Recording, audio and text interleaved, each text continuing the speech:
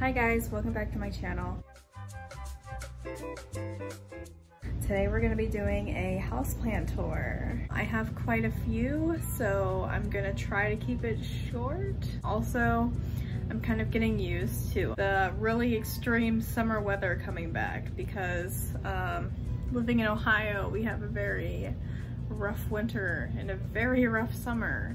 So my plants are kind of like, oh my gosh, right now. So they do not look the best, but they are hanging in there until I can figure out a good balance between what they need, I guess. I also wanted to mention that I know there's a lot going on right now in the world, and while I do have a very small channel, I think it's important for anyone to use their voice in any way. So in the description box, I'm gonna have some links for donation areas that you can go to. I also wanted to add that in the description, I have a link to a video that is donating their AdSense to different money raising aspects within the Black Lives Matter movement. So if any of you do not have the money or resources to go to a protest, that is probably a really awesome option for you. So that will be in the description, and I really encourage you to go watch it. Thank you. Or articles that you can read to be educated on the Black Lives Matter movement. I myself have been to 2 protests. They were very eye-opening and peaceful. So yeah, I figured I might as well say something about that since I am doing a video. I'm not just gonna make a video and act like everything's fine. So let's get into it then. Houseplant tour. For the majority of this video, the camera's gonna be facing obviously outwards towards the plant, so you're not gonna see my face very often. I don't really know how to show them any other way, but if anyone has any suggestions or if that's like bothers anyone, please let me know. Without further ado, I'm gonna get started in my office slash reptile type room. So it's kind of messy in here, but I believe this is a Mandula pothos. It's either a Mandula or it's a marble queen, or it might be something else, but I believe it's a Mandula pothos. That's what the tag said, but then again, I did buy it from Lowe's, and Lowe's is not super credible, I guess. Next up, we have my Brazil philodendron. These are very similar to pothos in the way that they're like super easy to take care of. And they're also very like interesting looking. Like the leaves have a neon pattern as well as like a deep green. So they are very appealing and they're very easy to take care of. Some water on that leaf, I just watered them. Up next, we have this very, very sad fern. I'm so bad at taking care of ferns. I don't know if it's the area I live or what, but they always get super like leggy and kind of like wilty. I don't understand, and they turn brown, but like if anyone has any fern tips, please let me know. I believe this is a Boston fern. It didn't have a name on it when I got it, so I'm not completely sure, but she doesn't look too hot. This is a pothos that is reviving from being taken out of one of our reptiles' cages. It was just given water a little bit ago, so it should perk up shortly. But if you know pothos, you know they are pretty much indestructible, so it'll be back to normal in no time. This is a golden pothos, by the way. This is a Sansevieria of some sort. I'm not exactly sure what type it is, but it's braided, and I got it for my birthday from one of my friends. It looks like cylindrica, but I'm not completely sure. These 2 are African violets that are losing their flowers. This one has some cinnamon on it from when I was trying to do something with fungus gnats, but unfortunately that didn't really do anything. But I think I have that situation under control. At least I hope, but we'll see. Like I said, a little sad. Anyways, this is my 2 spring cactus. They both had different colored flowers, but they were just watered today, so I'm gonna see what's going on with them, but they like highlights, so I'm figuring they'll just perk right back up, but we'll see what happens. And this is my neon pothos, which is one of my favorite because it is big and beautiful and it is very easy to take care of. This is my crimson queen, which is also very easy to take care of. And I got this one because I do have a crimson princess and I wanted the queen to go with it. And this is a pearls and jade pothos. The pothos varieties are kind of hard to get down, but I believe this is a pearls and jade. Now we're in our bedroom. This is my tea plant, which I think was over fertilized when I first got it because it had so much brown damage. I'm not completely sure if it should be cut off or not, but the new growth it has is like really awesome. So it's really pink, really bright pink. So I'm not sure what I'm gonna do in terms of maintenance for this guy, but I'm gonna figure that out shortly. This is my Monstera. Okay, so I got this one from like Home Depot and it was $10. And it looks absolutely insane, right? Like it's everywhere. But I cut off some of the bad leaves and I got a bunch of new leaves in that look pretty like great, honestly. Like they're very, very pretty. The only thing is, it's so like combobbled down there that I don't really know how to join them all together to make them look good.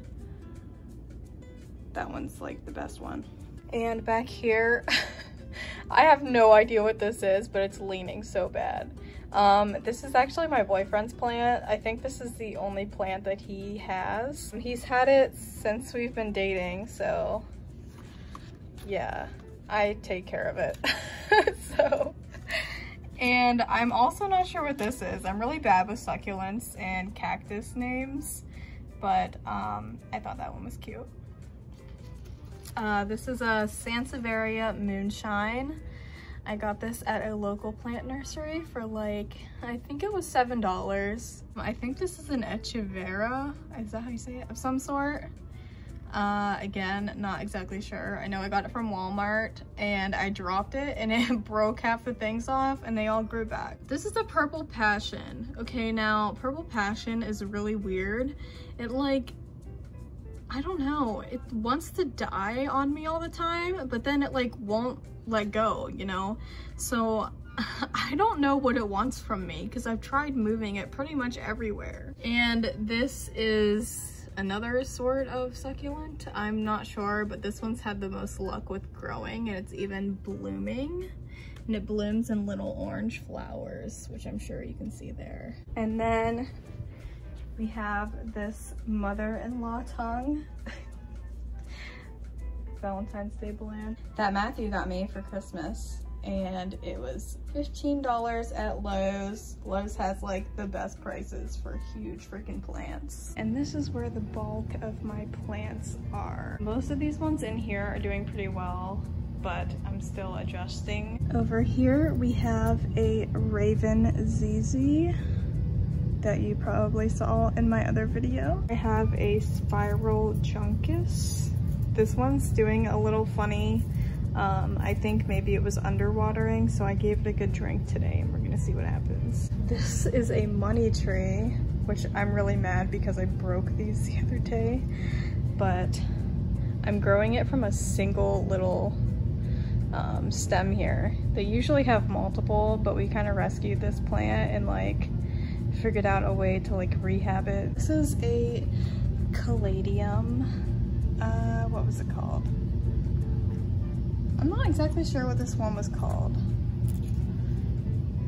By the way, if you see gnats, we have a fungus gnat problem that I've been treating, so that's what that is. Then we have another caladium, which had a huge leaf on it, but unfortunately it broke off. It was shipped here with that huge leaf on, so I can't expect much from it. I know this one is a Marie Moore. I think that's how you say it. Caladium, which is technically a more rare one. This is an aloe vera, which I've had for quite some time. We've chopped pieces off of it. It doesn't look great, but she does her job, so. This is a Calathea White Fusion. It does look a little funky right now, but again, I am still kind of doing a learning curve with these guys. This is a rattlesnake, Calathea 2, I believe, and it has some browning tips, but overall she looks good. This is one of my favorite plants too. I just think the patterning on it is so cool. Plus it's purple underneath, which is awesome in my opinion. Next we have a Schefflera. I have quite a few of these. I have like 3 or 4, and the reason we have so many is because they go well in our chameleon cages and our other reptile cages. Also, sorry if the air conditioning is really loud. I'm trying to talk over it. And this is a Alocasia poly. I had a lot of issues with this one when I first got it. As you can probably see me ripping off the leaves. They just kept dying, but it seems to be doing well now. So, thanks for coming back, I guess. That is another golden pothos, or maybe it's Cebu. I think it's golden though. This is from when I was watering earlier. I just have some string of dolphins that we're propagating here. Not sure how exactly they're doing. Have some string of hearts that seem to be rooting pretty okay. There's new growth on it, so I think it's doing okay. And this is a, I think it still has a tag on it, Hawthornia turgida? I don't know. I just thought it looked cool, so. This is a split rock. And these are 2 lithops back here, and this is actually a lithop that has like 2 on it, which was kind of cool. They're down here because I was watering them and they needed a drain spot. This is a Syngonium, also known as an arrowhead. This is just one of the basic ones that you can find pretty much anywhere. It's not one of the fusions or variations. I really like this one though. It's very easy to grow and it grows very quickly. This is a ogre ear succulent. I'm not sure what the scientific name is for that, but I like the succulents that look weird, so I'm not completely sure what this one is, and that's the case with all of these here. Again, I don't really know succulent names. And this is a jelly bean plant. It's also a sort of succulent. I believe this is called a zebra plant or Hawthornia zebra. Not completely sure. And this is a string of pearls, which I've had for a few months, and when I first got it, it didn't have anything going over the sides. It was all inside. So it's grown significantly since I've gotten it, and I love her. This is a bear paw succulent. Again, I like the weird succulents. So it's got little fingers in here, which is really cute. Now this one, I have a cool story about this one, if you care at all. So this is a watermelon peperomia, and I got this for my mom for Christmas, and it was a huge like hanging basket full of them, and this was the first plant I ever propagated, and mind you, Christmas was like 7 months ago. So I got this and I really wanted one, so I just chopped a couple pieces off of them and stuck them in water, and none of them grew roots except for one of them, and it was this one, and it grew roots. And I was like, okay, let's put it in soil and see what happens. So I put it in soil and I waited there for like 4 months. And finally, literally like yesterday, I checked and it has a little baby in there. And I'm really, really happy about that because I love this plant. They're so pretty and they're so sparkly. And up here we have some Photonia. This is a pink Photonia, pink nerve plant, whatever you want to call it. They're very dramatic, but they have done well for me, so they just faint and I give them a drink. This is a red nerve plant, or red Photonia. And this is a Hoya Crimson Princess. I got this one from Lowe's for like 10 bucks. which is a freaking steal. It's definitely my favorite that I have right now. Another succulent, which I'm not exactly sure what type it is. I believe that is called child's necklace or candy necklace. Not completely sure, but it's in my pterodactyl planter, so it's cute. I have some cuttings over here. I have a moss ball and I have this rabbit foot fern, which is the only fern I've been able to keep inside that hasn't like died. But anyways, they call it a rabbit foot fern. Yeah, sorry about the gnats. Again, they got treated today. Rabbit foot fern, furry, ergo roots. I think it should be called a tarantula fern, but that's just my opinion. I have some air plants. I have 2 in there and I have 2 in here. And outside I have some seeds that we were attempting to grow. I have a calocasia out there and a sweet potato vine, which are probably frying in the sun. I have a dracena tree, a variegated schefflera, some ferns that are doing horrible, and I was honestly sick of them, so I didn't want them in my house anymore. And then I have a panda plant, which I've had the longest. I've had that one for like 4 years now, and it's gone absolutely huge since I first had it. When I first got it, it was probably about the size of like the very tip top of that right there. I should also mention that I have a peace lily and a couple syngonium variations that are kind of like in rehab, I guess, in my bathroom.